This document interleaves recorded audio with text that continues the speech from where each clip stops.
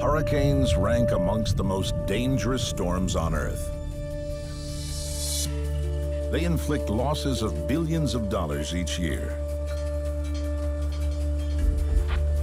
Only the forecast helps save society from the worst of their impacts. Yet despite constant international scientific effort, we still don't understand their most dangerous shifts of mood.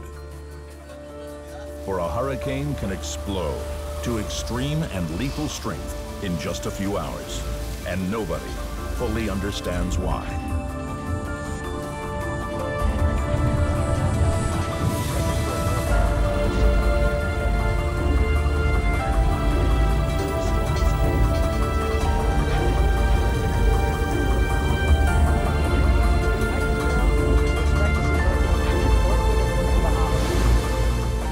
The tropics undergo trial from the most powerful storms on the planet.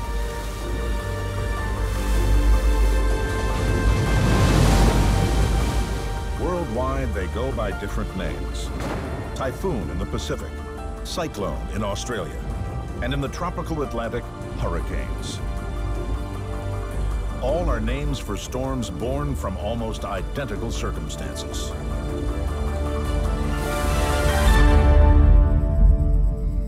All have the unique visual signature of a disc-like storm system, rotating around a calm eye of extremely low atmospheric pressures, with winds accelerating ever more viciously towards that center.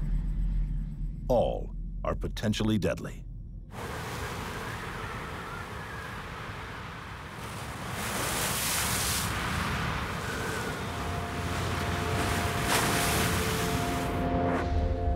Minimizing their impact is a task that lies at the heart of hurricane research at NASA in the United States. We need to understand how hurricanes form and how they intensify so we can predict them. So we need basic conceptual understanding so we can make practical forecasting tools. No one is going to forget that in 2005, Hurricane Katrina hit the United States and killed almost 2,000 people. But this is a worldwide problem. We should all care about this.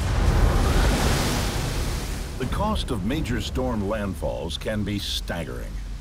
In Honduras in 1998, Hurricane Mitch made 1.5 million people homeless.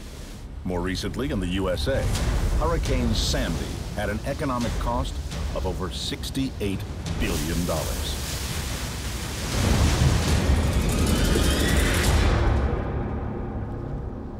The University of Miami is directly in the hurricane firing line. Scientists here are acutely aware of the need to improve the forecast. Hurricanes are part of nature. They occur. Some are not so severe, some are very severe. For us, it's an important geophysical phenomena that occurs in nature. We would like to understand them more, and by improving the understanding, we improve the models. The models are simply numerical representations of nature that attempt to predict the weather and are core to Joe Sione's research at NOAA's Hurricane Research Division. How do these models work? Well, it's code, it's math, it's physics. The physics that's used in these models, though, make a lot of assumptions called parameterizations. A lot of parameterizations in there were developed decades ago. Guesses, if you will. Good guesses maybe in some cases, but guesses nonetheless. The end game is improving our ability to predict this phenomenon.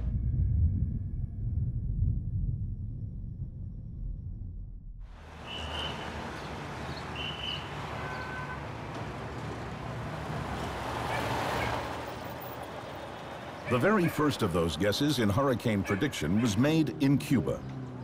Jose Rubiera, director of the Institute of Technology Cuban Weather Service, is the latest in a line of forecasters that began in 1875 with Padre Viñez. He was a big figure, a member of the Cuban Academy of Sciences, a forecaster of hurricane. He was the first ever in the world who issued a hurricane warning on September 1875 in Havana, Cuba. It has been authenticated as the first hurricane warning in the world. So when he died in 1893, he had written 2 books about hurricanes, and one of them was a complete theory about the structure of the hurricane and how to forecast a hurricane with the means they had at that time. But they didn't have satellite nor anything more. With almost no meteorological data, there was little improvement in the forecast prior to the formation of the National Hurricane Center in Miami in 1956. Even then, there was almost no way of observing hurricane formation over the ocean. But all that was set to change.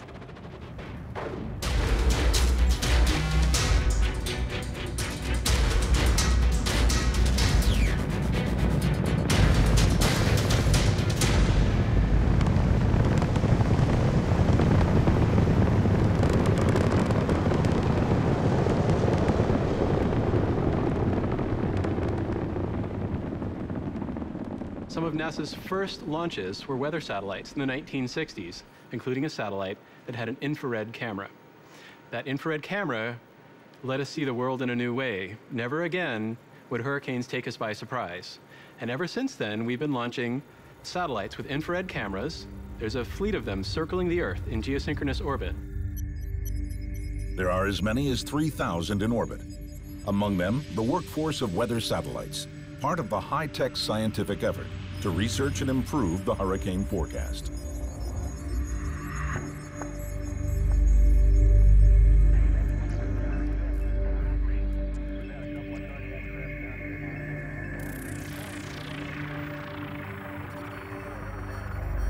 Better prediction of storm direction of travel has resulted from radical refinements in observing systems, tools that sharpen the forecasts at the National Hurricane Center in Miami.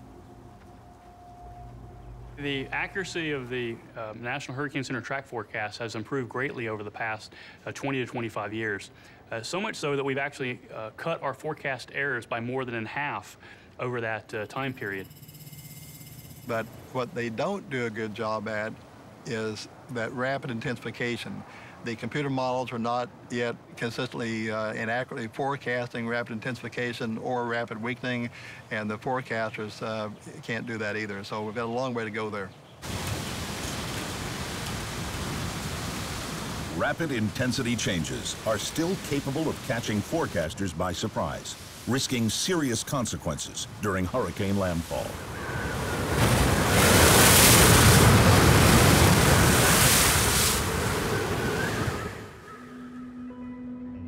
With populations in the Caribbean and coastal U.S. expanding at well over 300 million people, the need to predict the storms more accurately is ever more pressing. With the increase in population, it takes more time for these people to evacuate and move out ahead of a storm. So it requires better and better hurricane forecasts to try to refine these hurricane warning areas and also the areas in which people need to evacuate from. Hurricane Sandy is remembered for its massive impact on the northeast U.S. coast. But earlier in its path, this was a storm that underwent rapid intensification prior to landfall in Cuba. Sandy was not a surprise. We made a good forecast. Sandy went from a Category 1 hurricane to a Category 3 hurricane only 17 hours.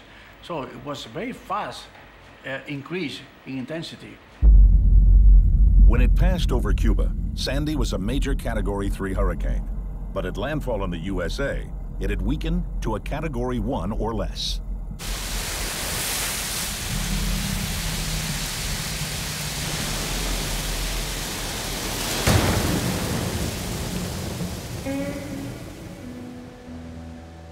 Even then, its size and the effects of the storm surge wave heights caught many by surprise. This is the back of our safari ride. As you can see, the water came out from underneath the boardwalk and took up all the piling, all the boardwalk ramps, and did some pretty good damage into this ride and the pier that's connected to it. 10 to 15 seconds, it'd be gone. It was like going about 50 miles an hour heading south. something I've never seen before, and then I realized that there was some real destruction going on because I'm seeing almost whole sides of houses going past my house in the ocean. What I saw was 3 foot of ocean water coming down both sides of the street. After looking at the waves for 10 minutes, I realized that all the oceanfront homes were going to get punched out. You know, there wasn't very much rain. The rain was very light, but the wind was absolutely incredible. You know, I've never, ever, even with all the other hurricanes that have, you know, come through, Irene, et cetera, I'd never seen the ocean quite like that. Sandy left an indelible imprint on the consciousness of the USA. But although huge in size, it was barely a hurricane when it struck land. It is the probability of a similar size storm undergoing rapid intensification prior to landfall that haunts forecasters. Kind of one of our nightmare scenarios is to have a storm rapidly strengthen as it's nearing land because it can increase the amount of surge, storm surge, the amount of impacts from wind, the stronger the storm get.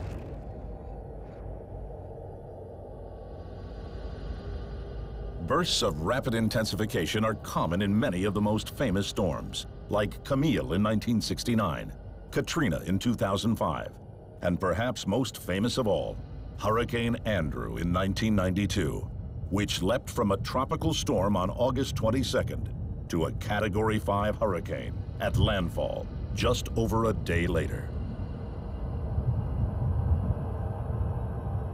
Loosely speaking, though, rapid intensification could be 20 knots in 12 hours or something like that. In fact, some of the most famous storms that rapidly intensified, like Hurricane Andrew in 1992, intensified huge, 45 knots in just 12 hours. That's rapid intensification for sure. With little advanced warning, Hurricane Andrew crashed into South Florida and left the unprepared city of Homestead utterly demolished in its wake.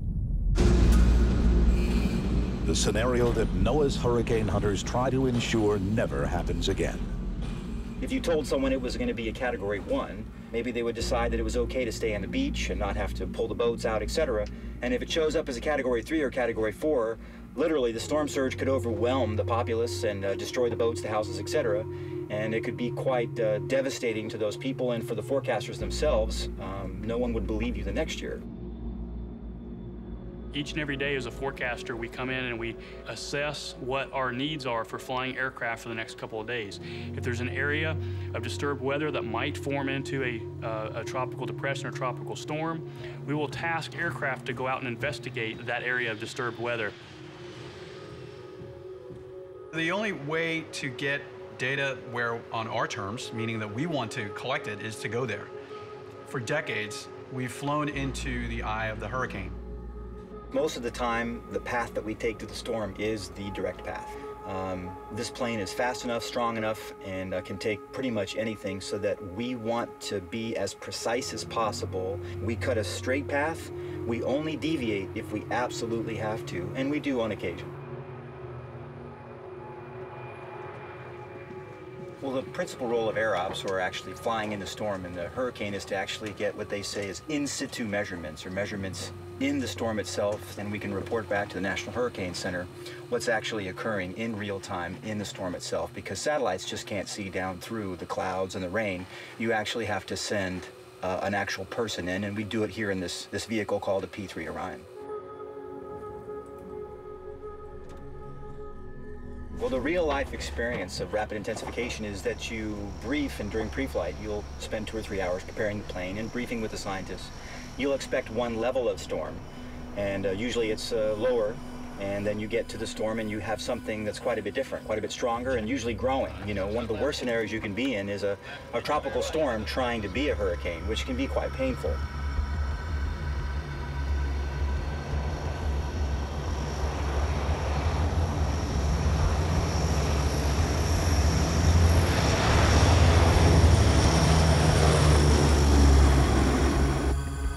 The hurricane hunters ride the hurricane for as long as their fuel load safely allows them. The data they obtain helping to form a picture of the storm's state of health. What exactly makes a healthy hurricane? The first ingredient is tropical heat over an ocean. So hurricanes are beasts of the tropical Atlantic, Caribbean Sea, and the Gulf of Mexico. Many of the storms have their origins from weather disturbances coming off the coast of Africa, called African easterly waves. Now, most of these systems that come off Africa do not become hurricanes. I would say somewhere on the order of 9 out of 10 do not. So you have to have a lot of things right for it to occur. Between May and November, these African easterly waves progress west across the Atlantic every few days.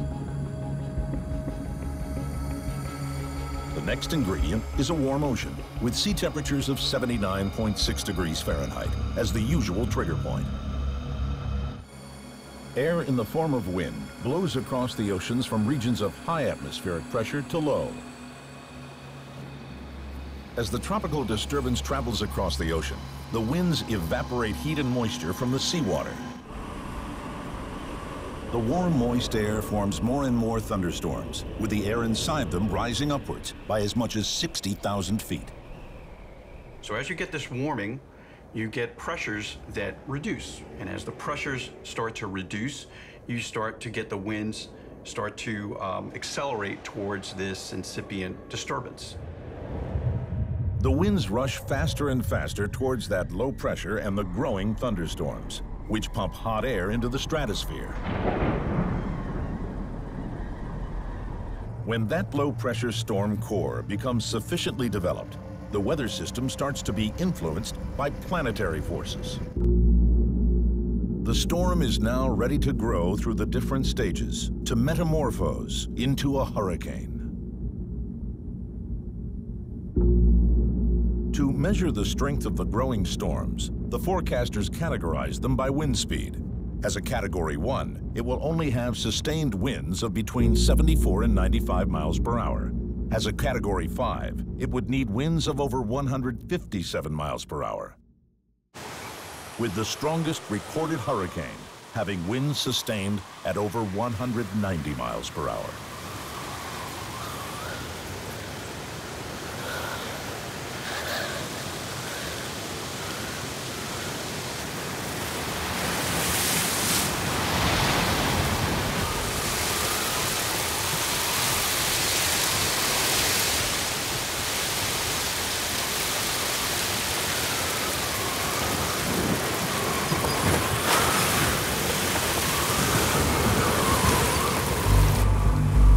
The storm's fate will be determined to a large extent by atmospheric winds surrounding the system.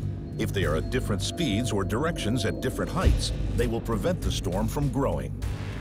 What happens? The storm tends to tilt over. Think of it getting decapitated. It doesn't like that. It wants to remain vertical.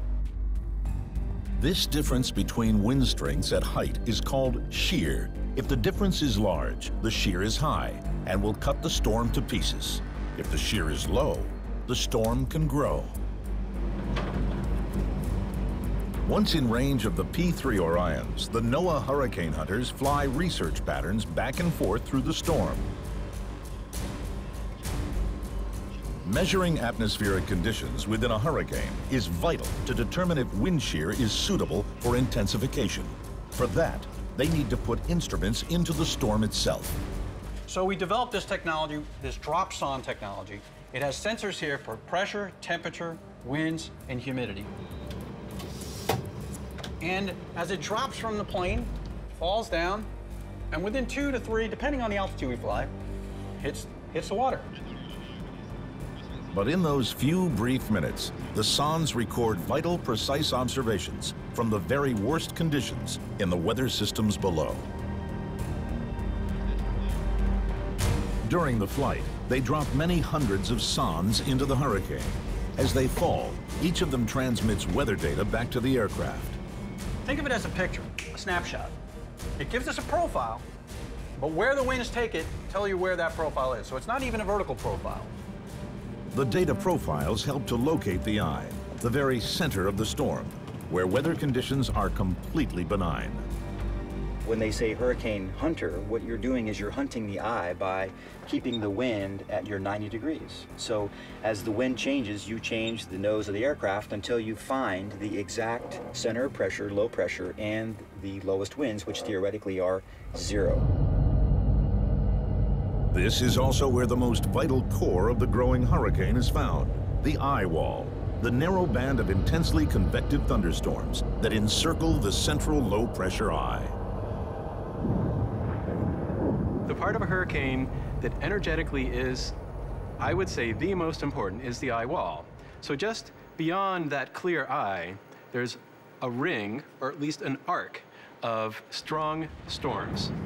And it's there in the eye wall that all of the mass that's circling in at the surface and then spiraling out at the top, it has to pass up through the eye wall. In fact, it's just sometimes updrafts half a kilometer across. The system is by now a weather heat engine. Warm air, in the form of increasing winds, spiral towards the eye, where they encounter the convective thunderstorms of the eye wall. The winds are swept high towards the stratosphere, where they radiate outwards for thousands of miles. I think of a hurricane as a marathon runner, and I think of thunderstorms as sprinters. They're fast, but then they have to stop. So a hurricane can keep going for weeks, as long as it doesn't hit land and lose its oceanic energy source.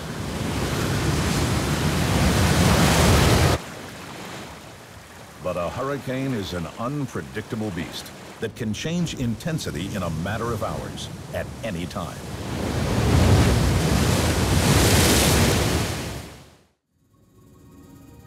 To try and predict those changes, research scientists build complex computer programs. When observed weather data is put into these mathematical models, they can calculate future weather trends. But it is far from simple. NOAA's Hurricane Research Division tests models in development to ensure their value for improved forecasting. One of the techniques that we're using here at the Hurricane Research Division to improve the accuracy of the models is to increase the resolution of the model. Our track forecasts have improved greatly during that time, while our intensity forecasts have not improved as much. And it's because in track forecasting, the tracks of storms are more governed by these large-scale features in the atmosphere. These very large high-pressure areas or low-pressure areas help to steer the storms, and that is fairly easy to model. Increasing resolution has allowed modeling of hurricanes in sufficient detail to predict the atmospheric steering of their tracks. As these computer models have gotten better and better, they've been able to see these large-scale features and know how they're going to move over the course of the forecast period and how they're going to evolve and where the storm may go. The resolution hurricane model impacts how we are able to resolve processes happening inside the hurricane. Ultimately, the credibility of the forecast depends on being able to predict rapid changes in strength. The question is how? Why is it that improving field observations and computer models are working better for track forecast, but still fail fundamentally with rapid intensity? So the first step to understanding what processes drive rapid intensification is to improve the fine detail of weather data. And for that, you need to get down and dirty.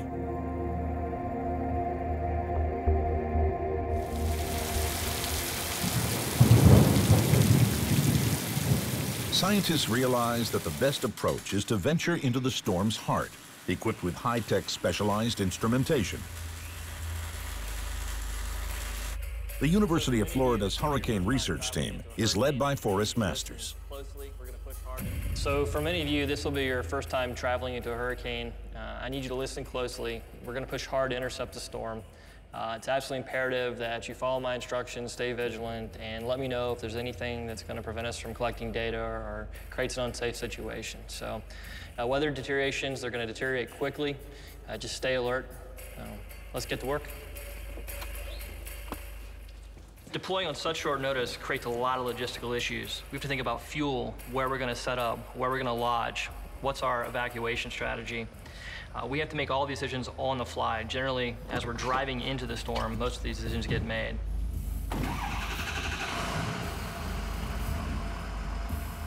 Once we leave, we drive directly into the storm.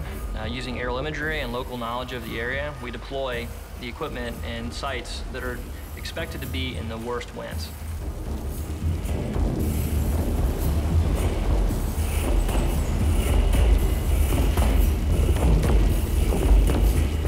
As Hurricane Isaac threatened a first landfall over the Florida Keys, Forrest and his team raced to get the instrumentation in the path of the eye.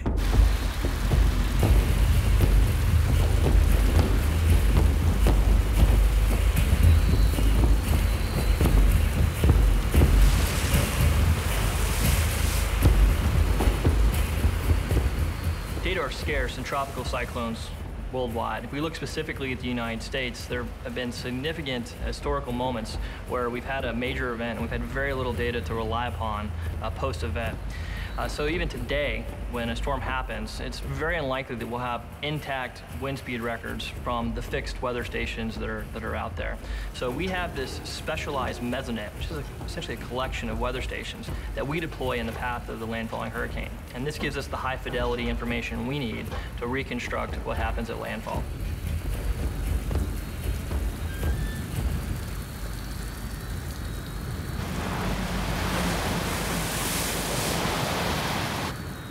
We work using portable instrumented towers that have specialized instruments that characterize the speed of the wind and also the diameter of the rain particles. The importance of this technology is it allows us to reconstruct the rain intensity, which we can compare directly to the wind speed at that particular site.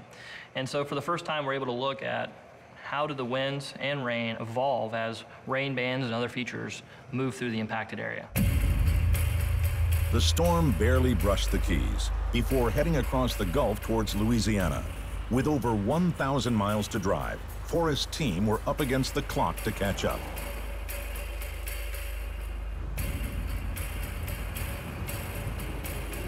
We have very few chances to conduct these experiments. We have to seek out the most heavily impacted areas, which always brings us in the vicinity of the eye wall. We're looking for the radius to maximum winds, and that's the distance from the center fix where we expect the most severe winds to happen.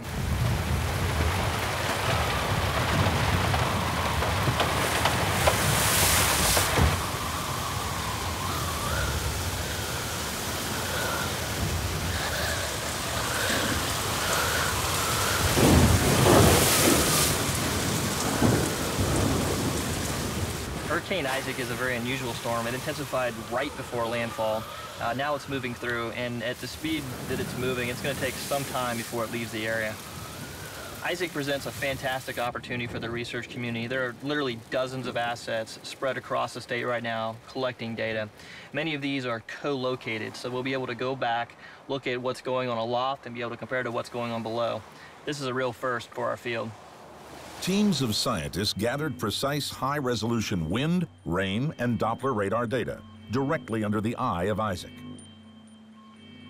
Analysis of such events will give greater understanding of the small-scale features that create the structure of the hurricane's eye. These data are used by many disciplines outside of engineering, including meteorology, hydrology, and other fields.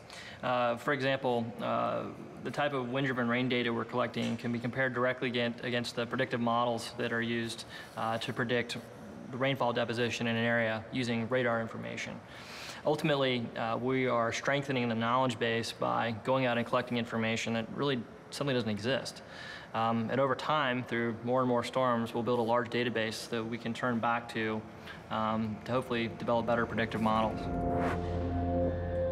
Even with more intimate data sets, opinion still varies as to what exactly drives intensity change. Nick Shea of the University of Miami explores the impact of ocean water temperatures. He sees a strong connection between sources of warm water and intensification.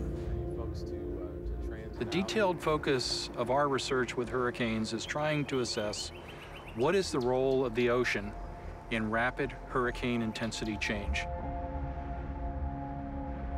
Sea surface temperatures are a measurement of the outer skin of the ocean and no indication of water temperature at depth. So Nick and his team map deep warm water areas that extend many hundreds of feet below the surface. Called warm pools, sumps of water hotter than 78 degrees Fahrenheit and up to 200 miles in diameter. They are vast reservoirs of heat energy for passing hurricanes. In the northern Caribbean, numerous deep warm pools calve off from the currents of the Gulf of Mexico Loop and the Gulf Stream.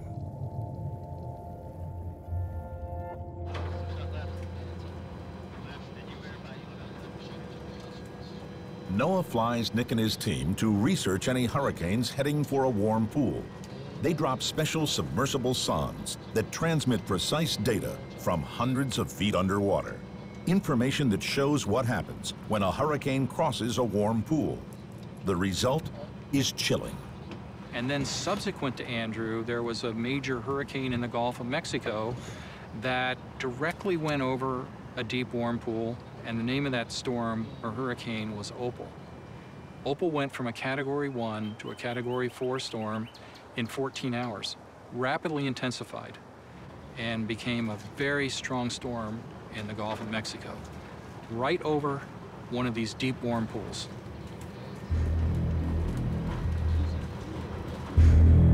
The storm spelled disaster for the people threatened by landfall in the northern Gulf of Mexico. Only the fact that Opal weakened on crossing colder water saved them.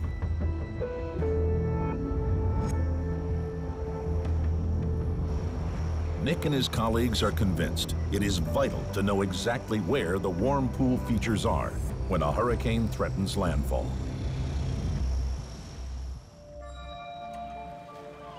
October in San Juan, Puerto Rico. Oceanographers are not alone in their interest for warm pool distribution in the ocean. Sport fishers preparing for the annual San Juan International Fishing Contest. In search for ever-improved data to pick out where warm pools are, Nick Shea has begun a new collaboration to take advantage of a most unlikely ally. It turns out that my colleagues here at the University of Miami like to tag fish species like blue marlin. The satellite tag technology helps them find out more about oceanic fish behavior. One of the areas of fertile research that are currently going on here at the Rosenstiel School, where we're actually tagging fish with temperature sensors, and as they go down looking for food and come back to the surface, they actually send temperature profile data back to the satellite that we can pull in to help us look at these, look at the temperatures. And the beauty of the fish is that they can actually swim against the current, where we actually need the data the most, because that's where the deep warm pools are. Marlin seek the 79-degree temperature gradient around warm pools for very good reason. The blue marlin love to be in the vicinity of these deep warm pools. Along these deep warm pools are areas of upwelling. In other words, cooler water is coming to the surface. These are smaller scale ocean features where there's a lot of food for these marlin and these sport fishes to feed upon. The object of the game is to catch sport fish and attach satellite tags before release. The tags record information that may be invaluable for the ongoing search into the causes of rapid intensification.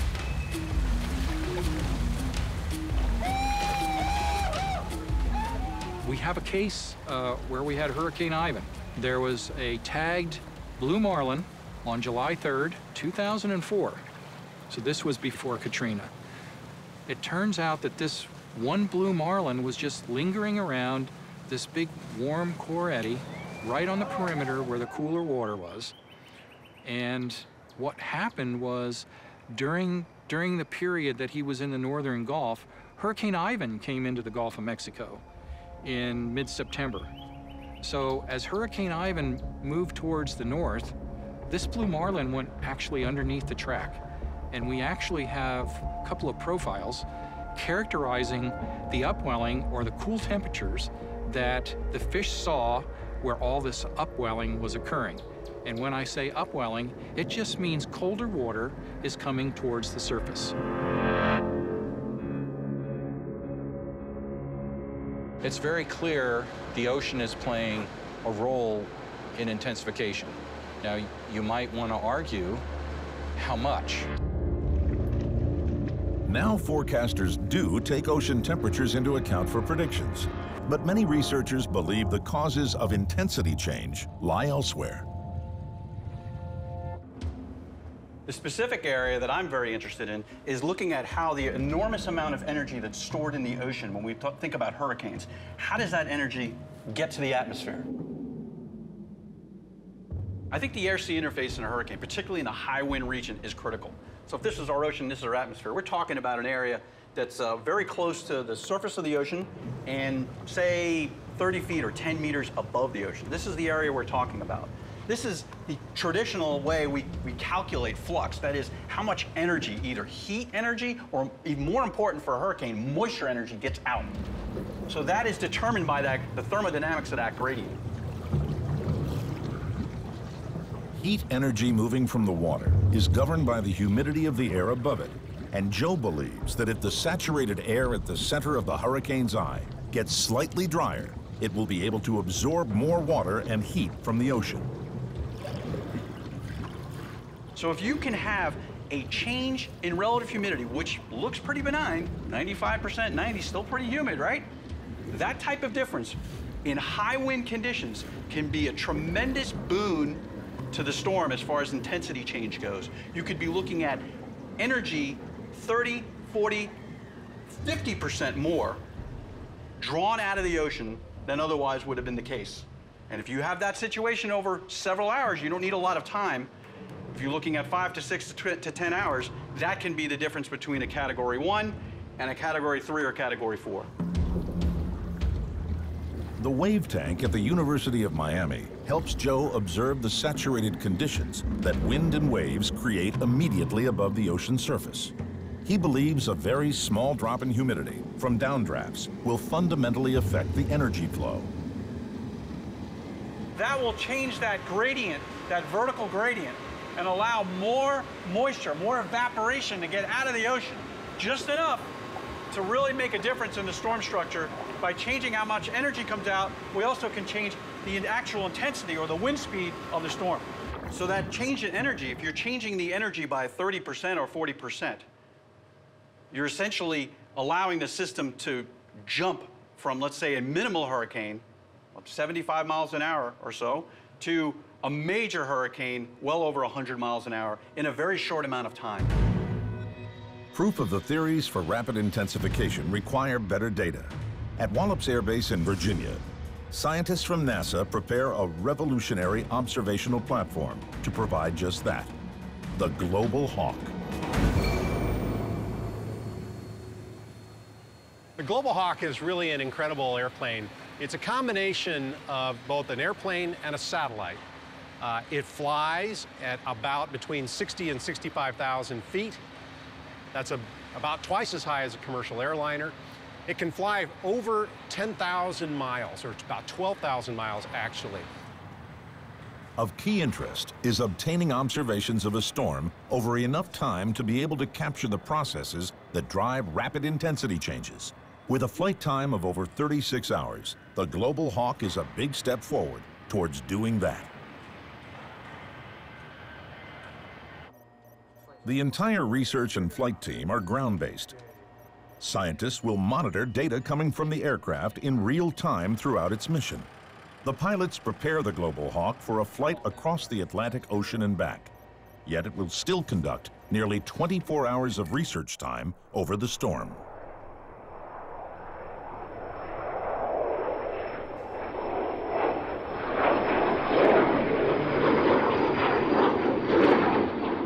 One Global Hawk is equipped with instruments to look at the the near field around the storm, so we can look at how winds around the storm are controlling storm motion and how they might be impacting the intensification of these storms, how they change from a tropical storm to a Category 1 hurricane.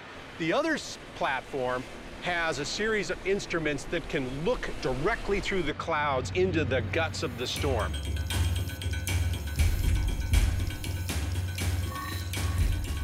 The Global Hawk can take off from the coastline in the U.S., fly all the way to Africa, sit on top of one of these forming hurricanes for 10 hours, and then fly all the way back. Manned aircraft are simply not capable of flying that long and that far. 7 a.m. next morning, Global Hawk touches down after its mission to Africa and back.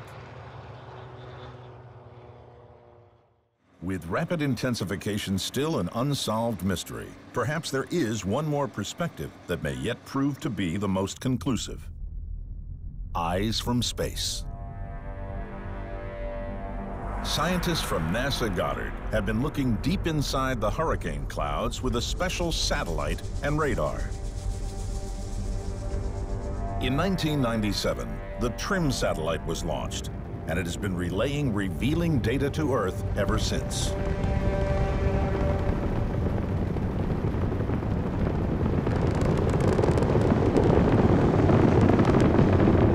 What's special about TRIM is that this radar can measure storms from the Earth's surface up to the top of the troposphere and into the stratosphere. The ultra-precise radar aboard the TRIM satellite emits a minute amount of energy, but it's capable of seeing the weather 250 miles below. The radar sends its energy down in a tiny range, around 13 gigahertz, and in 1/1,000,000th of a second pulses. But these minute energy signals are incredibly powerful scientifically. The TRIM satellite radar reveals exactly what is to be found inside the hurricane system. The eye of a hurricane, normally you think of it as a very peaceful place.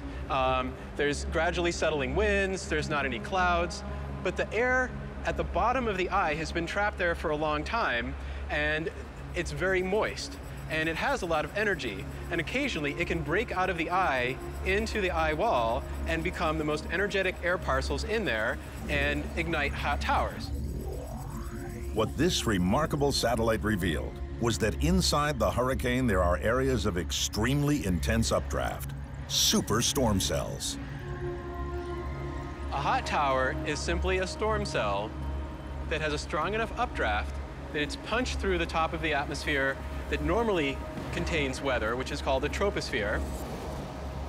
These dynamic storm cells explode upwards over 9 miles from the Earth's surface and into the stratosphere, so high that the temperatures are minus 112 degrees. Yet the energy of these so-called hot towers is immense. Now, a hot tower by itself doesn't release enough energy to affect the fate of a hurricane. Put enough of them together, and you could. And so we know from these satellite observations that you can have a sequence of hot towers, one after another, sometimes just on one side of the eye. There can be a favorable region. So you'll have these mesovortices traveling around the eye wall, and when they hit the favorable region, a hot tower shoots up inside that vortex. This convective burst on the eye wall of a rapidly intensifying hurricane is stupendously powerful. In 12 hours, it releases as much energy as the entire U.S. generates in over 2 weeks. This hurricane turbo-powered heat engine was only visible because of TRIM's unique radar view. I feel as if it's peering into their personality, because you can't tell much from a person by looking at their face.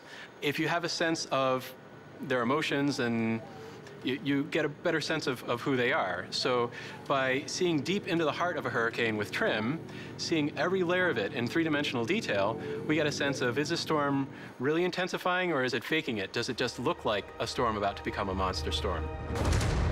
Despite Owen's conviction that hot towers are fundamental to storm intensity, he believes the science is too complex for one simple catch-all answer. There's controversy in what causes rapid intensification, and the answer is likely that it's not the same thing in every case.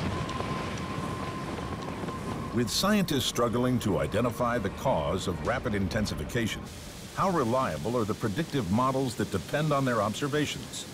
At the Hurricane Research Division, they may be on the cusp of an information technology breakthrough.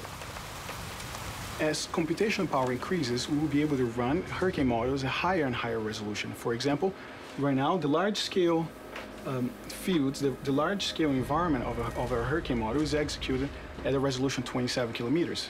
As computers becomes faster, more powerful, we'll be able to resolve this large-scale environment at even higher resolutions, such as 9 kilometers and 3 kilometers, as we currently do in the hurricane region. As far as the numerical models, we are still a long ways away from getting to the point where we can trust numerical models to give us accurate RI forecasts. The tools we have to do so are better observations, but ultimately, from a prediction standpoint, we need to use computer models to improve our ability to say where these systems are going to go and how strong they will be. Even so, in the uncertain world of hurricane prediction, there are some clear truths about the reliability of intensity forecasts. You know, I don't want to sound like I'm bashing the models here, because you can't expect miracles. We really need to do a better job, in my opinion, of observing what goes on in the core of the hurricane and getting that into high resolution computer models. There's still a lot of work to be done, and that's not going to happen anytime soon. What remains without question is that hurricanes are incredibly complex and powerful weather systems that we still struggle to fully understand, despite our commitment to science and funding. Brilliant scientists worldwide are initiating new research to try to increase the ability to predict hurricanes and get the message across. But I think we need to look at these fundamental equations that we've used for decades and never thought to evaluate exactly in this way. Now, this is research that has not yet finished peer review, so this is what I'm currently working on. With the causes of rapid intensification still eluding the scientific minds that struggle to unlock the puzzle, societies throughout the tropics remain at risk from cyclonic storms.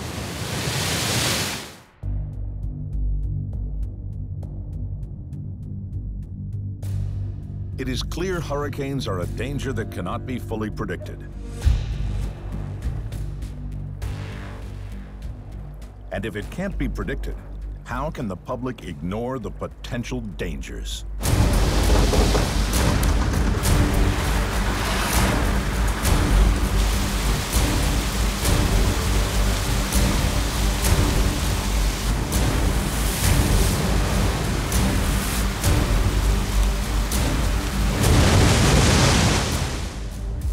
Yet many people gamble by ignoring official evacuation orders and sit out hurricanes at home, which questions how fully we understand the risks involved.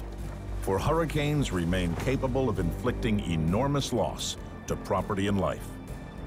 The fact that some of the cleverest minds in science fail to completely understand and predict rapid intensity change renders the storms more deadly still.